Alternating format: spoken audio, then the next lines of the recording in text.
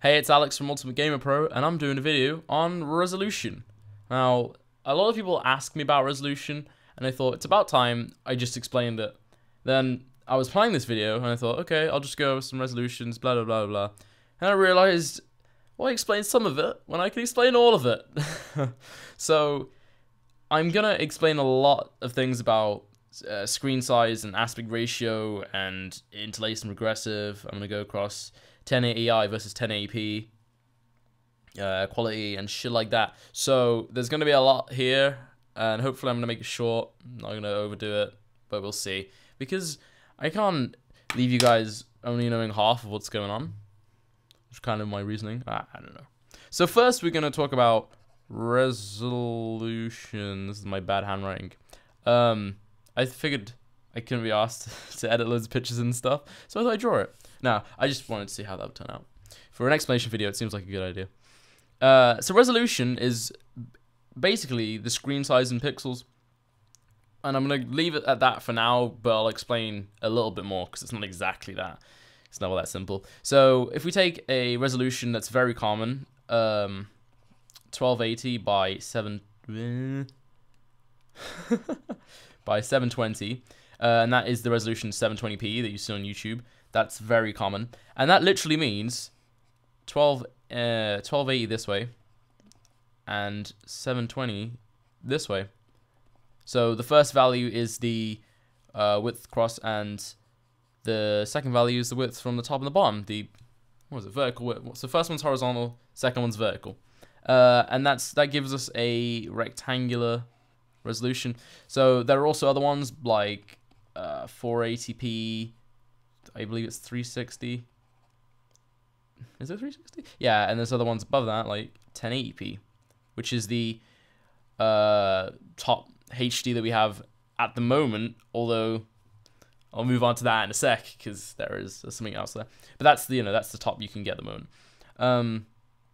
So yes, and all these resolutions are in the ratio of 16:9, which I'm going to go on to, because there's also other ones like, okay, it was a bit of a jump cut, but I had to go for dinner, didn't I? Anyway, what was I saying is there are some other, what was I saying? There are some other different resolutions that aren't as common. So you have these ones, 1080, 720, 480, 360, blah, blah, blah, on YouTube. That's because YouTube plays back in this ratio 16:9. There are other ones like 640 by 480, and just because it has a 480 on does not mean it's 4:3. No, does not mean it's 16:9. This is actually a 4:3 ratio. And now the other one, this thing for this is slightly different, but I don't know what it is. But there is, it's not actually 480p, but there is a resolution that ends in 480. That is different from this one, because this first part of this 480p resolution is different. So, if that made sense. Hopefully that made sense. Yeah. But in a very basic sense, resolution is quality. Because as you know, probably, 720p and 1080p are both HD resolutions, and the ones below, these ones aren't. And obviously 1080 is better than 720. You know that much. And it's the amount of pixels that you have on each screen. So if a screen was literally, well, I should do like this.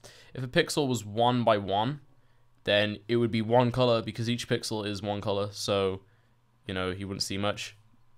But if the screen is 1280 by 720, then you've got like a ridiculous amount of pixels that I can't even draw. I don't know how many pixels that is. It's a lot of pixels, and then you can see a lot of colors. So that's like it's a really extreme example, but you can see what I'm getting at. That you get more pixels. So yeah, that is kind of resolution described basically. But then that's not the only thing that contributes to quality here. So yeah, resolution plays a part, but there's also the size of the screen, because if I watch a 720 video that's shot in 720p. And bearing in mind here that you can only get the quality that you put in. So if I shoot a video in 1080p, or no, 720p, and I watch it back, I I upscale it, and I'll get to this in a second. I upscale it to 1080. I'm only going to get the quality that I got with 720, and so the pixels will be just bigger. I'll just have made each pixel bigger, but there won't actually be any more pixels there. So you can see how size is also important as well. And then we get this other measurement called PPI, which is pixels per square inch. I'm going to put inch squared. Because obviously just an inch is this, and a square inch is this, which is an actual square, because it's a square, so these lengths are the same as these sides. And I don't need to explain this. Yeah, square inch, there you go. So that's basically pixels per square inch. Yeah, that's pretty self-explanatory. And so if you have, well, the more pixels per square inch, the better quality. That's what I'm saying. So if you get a phone screen, and this is what phones talk about a lot, if you get a screen here and it'll say, hey, this screen is 5 inches, and then it's like a 1080p screen, and then you have a TV which is 30, wow, yeah, oh yeah, what am I doing, 32 inch, and that's also 1080p. The phone is actually higher because it has less square pixels, less square inches, same resolution, whereas this is, and yeah, wow, I'm having like a really hard time here.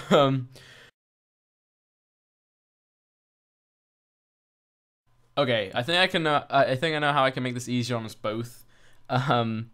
Imagine this this screen is 10 square inches. And then this is 100 square inches. The phone is higher quality because there are more pixels per square inches than the TV. That's what I'm trying to say. So if you're looking for high quality, don't just look at resolution. Also look at the screen size, and that'll tell you something else. So yeah, that's important. Now I also want to talk about, what do I talk about next? Yeah, I'm looking at my notes right here. Oh yeah, I want to go over some ratios pretty quickly here. So there are a lot of different ratios, the most common being 4:3 and 16:9, and the 16:10 on Solitude's release. So 4:3 is your old televisions, I guess, before they were flat screens. So there were CRT screens, which is cathode ray tube. Remember that. So these are CRT screens, and they look square, but they're actually not. So they're kind of a little bit wider than they are that way. And this is a 4:3 screen. Then we have the most common, which is widescreen. Well, kind of widescreen. Where yeah, well, I mean it's still wide. They're both widescreen really, because this is still bigger than this, so it's wider than it is high. But I'm gonna call this one widescreen and that one no. This is way more noticeable. So there's 16:9, which is the kind of thing you see on YouTube. So yeah, that's very common, and that's all these 720p, 1080p, all fit into this 16:9 ratio. Then there's 16:10, which is similar but a little bit bigger, and this is cinema. Now I guess it's used for other things, but what the frick am I doing? But I know for certain that it's used for cinema. And that's why you might see on TV, quite common actually, if you have a 16:9 TV, imagine this is your 16:9 TV, suspend your disbelief, your TV doesn't like this crap, you'll see that the movie, when you take up this space, so we have the movie here, I don't know, it's like this dude, this was very low budget, but hang on. But black bars occupy this space. Now, black bars are just like everyone's enemy, but they do play their part, so they're kind of important. Also, why don't I just fill this? Like, what am I even doing? So yeah, you'll see black bars, and that's because this, as I said, the screen is in 16:9, but the video is 16:10. So there are two ways that you can deal with getting to watch your movie. You can either you can either stretch your 16:9, your 16:10 into a 16:9 ratio. so that it's going to be a little bit more stretched this way, and it's going to occupy the whole screen, which is okay. Or have it like I've already drawn it here, which is add black bars and downscale it. So, I mean, if I drew that again, you can see this is the 16:9 TV. But the movie screen is going to be the same 16 across here, sorry, but it's going to be slightly taller, so it's going to be like this. Not like that, not like that. It's going to be like this. And so because it's slightly bigger than that, the only way to really deal with it is to downscale it, which is, I touched upon that earlier, so that it's like this. That's not scaling in the right place. I don't want it to scale there, but you see what this is how bad my drawing is. Jeez kebab. Just pretend that didn't even happen. So yeah, you get like that. I'm gonna do this. It's just fucking stupid. What am I even doing? Oh, come on, just work with me, man.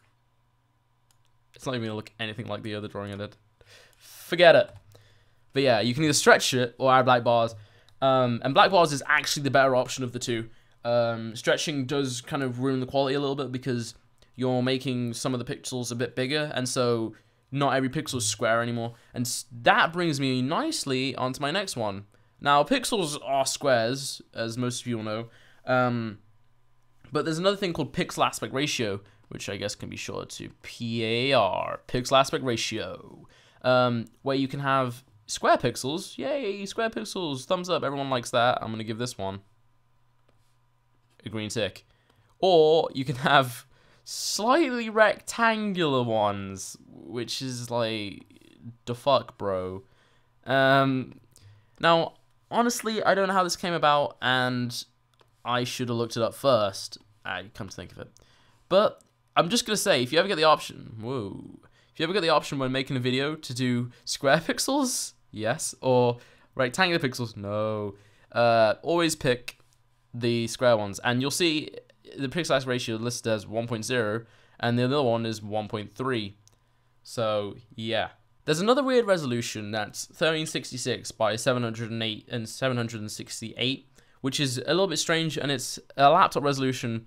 And it's weird because it's more than 720p, but it's less than 1080p. So it's kind of this halfway house. And this has come about because HD was made popular by HD TVs. And so this is literally just a little bit more than the minimum the laptop manufacturers can make their screens for them to be HD. But before the HD thing with TVs, laptops did actually have resolutions higher than 720p.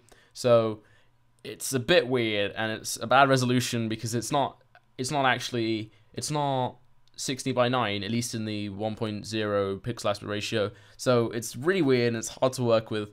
I just want to recap. If you want to be making videos for YouTube, you really need to be making them in the 16:9 aspect ratio. So if you're going to buy a new camera, make sure it's 16:9. 720p is a good place to go because that's HD at least. And yeah, you need to make sure the pixel aspect ratio is 1. That generally will be 1, but anyone into video editing also needs to look at that and make sure that it's 1. Yeah. Okay, I mentioned earlier that 1080p was the highest resolution. It's actually not anymore, at least. There's another resolution that's being called 4K. It's being made by Sony. And that is literally 4 times 1080p. 4 times bigger than the top HD we have now. It's being called It's being called 4K because whatever that equals, it will be a bit of a mouthful. So yeah, it's 4K. Also 8K, that's a thing. Don't expect to see that anytime soon, but it is a thing. And resolutions can go as high as we want, really. I guess until a pixel is as big as an atom. I don't know. That's ridiculous. But, well, I say that now. No one predicted mobile phones. Hello? God, living in the past. I don't know. But, yeah. 4K is actually the highest rate. Before someone calls me out and they're like, 720p is the highest resolution available to people in labs, because it's not, you know. 4K TVs do exist, and they will be out in the future shortly. I mean, when I say in the future, I don't mean like 20 years or anything, like in the near future. But for now, it's 1080p until the first set comes out, and you'll probably know when that happens. There'll be advertisements and shit. Anyway, my next topic is 1080p versus 1080i.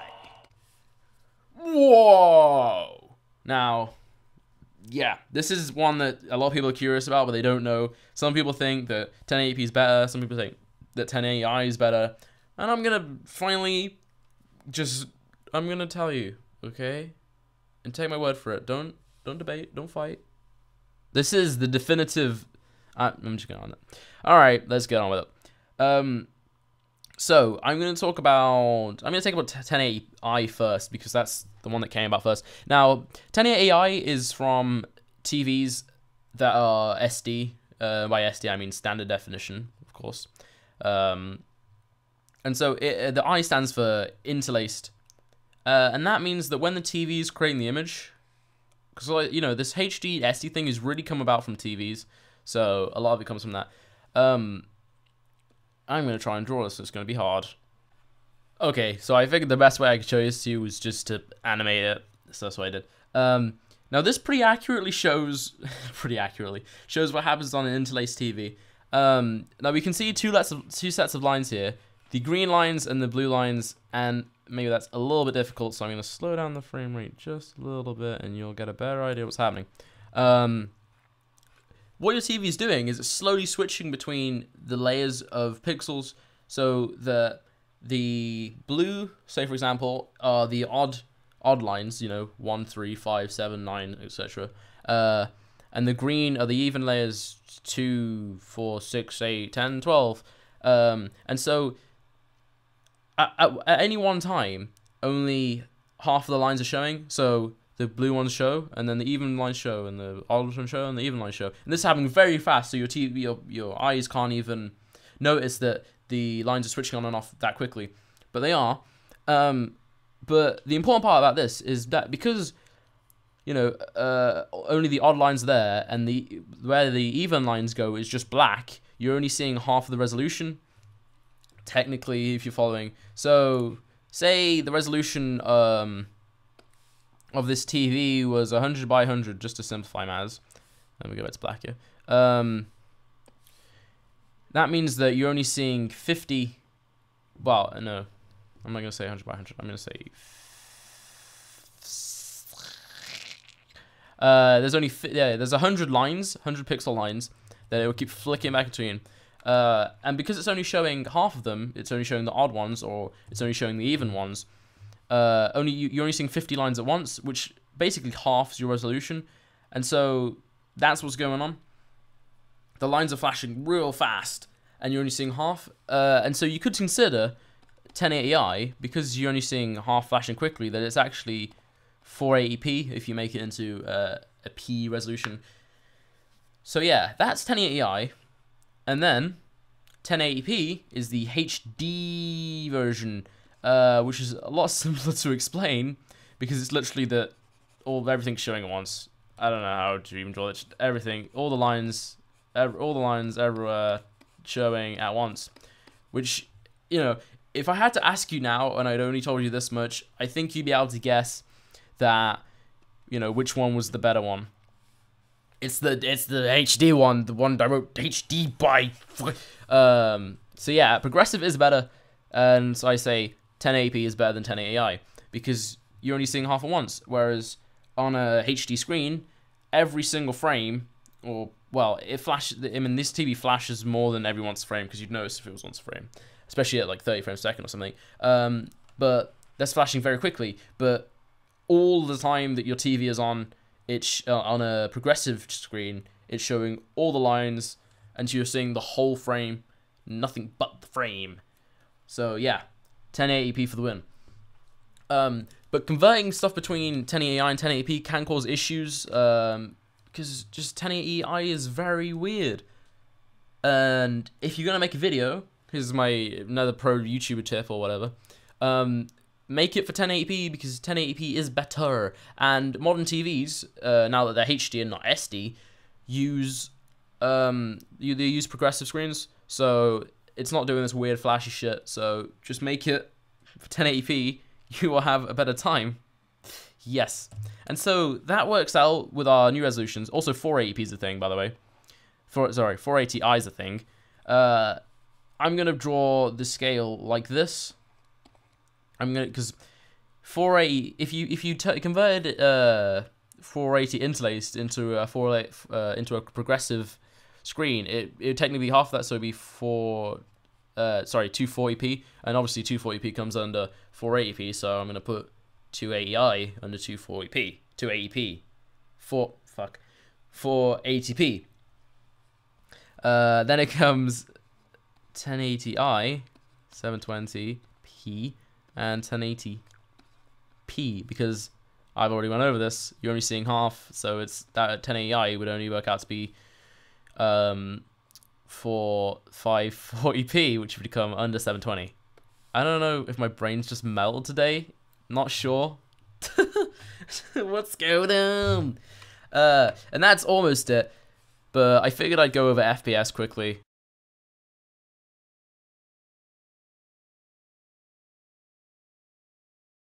I'm gonna go to the end part.